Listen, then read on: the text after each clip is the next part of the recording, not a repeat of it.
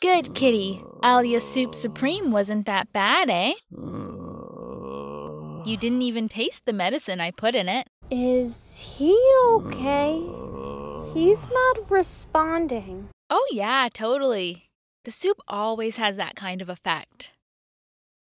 Marinette, I was wondering though, what if it's his delirium telling you that he knows where Adrian is? What if we bring down his fever and he really doesn't know? I would rather take that chance than not trying at all. Besides, wouldn't you help a friend in need? Oh, Marinette, you have what people call a heart of gold. We'll find Adrian, don't worry.